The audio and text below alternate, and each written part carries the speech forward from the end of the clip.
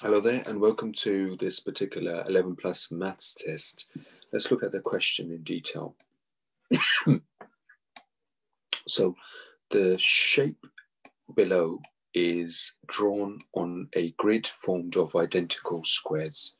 The perimeter of the shape is 56 centimeters. What is the side length of each of the squares that forms the grid itself? Okay, so in this case, we've got a shape here. Now, if you can see here, a perimeter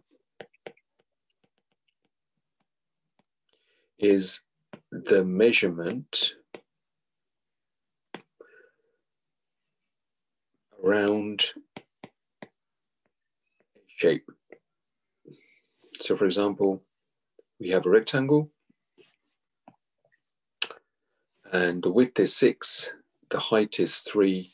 That means the width at the top will also be 6 and the height on the left-hand side will also be 3. So if you were to add these together, 6 add 6 is 12, 12 add 3 is 15, and 15 add 3 is going to be 18. So that means the perimeter, in other words, the measurement around this particular shape is 18 centimeters. So that's how we work out perimeter. So in this case, let's work out how many squares we have first of all. So we have 1, 2, 3, 4, 5, 6, 7, 8, 9, 10, 11, 12, 13, 14, 15, and 16 squares altogether. Okay, so 16 is basically the perimeter of this particular shape. Another way to do this is also just look at the corners. So 1, 2, 3, 4, 5, 6, 7, 8, 9, 10, 11, 12, 13, 14, 15, 16 is the number of squares all the way around this particular shape. Okay, now we need to work out, let's go back to the original question, which was the perimeter is 56 centimeters. So what could be the length of each square? So the length of each square. So if we have 56 centimeters, let's divide it by 3. So 3 goes into 5 once, remainder 2. How many times does 3 actually go into 26?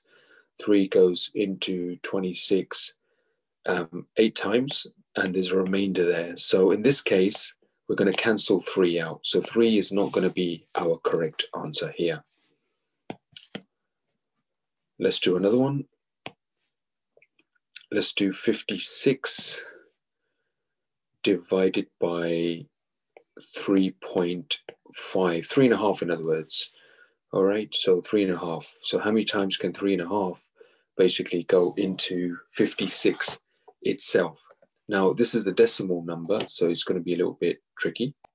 But in this case, I'm going to use the options that are provided for us, A, B, C, D, or E, to actually help me answer this particular question. So let's see if I do 3.5 multiplied by 16, because remember there were 16 squares altogether, times by 3.5. Let's see if that gives us the answer. So 5 times 6 is 30. 3 is carried forward. 5 times 1 is 5. Add 3 is 8. Put another 0 underneath. 3 times 6 is 18. 8 goes there. 1 is carried forward. 3 times 1 is 3, and add the 1 there is 4. Let's add these up. 8 add 8 is 16. 1 is carried forward, and 4 add 1 is 5. And because the decimal place is here on the left once, we'll put the decimal place on the left here, and that gives us 56. So 3.5 goes into 56 16 times. So that means that one of these sides is 3.5 centimeters.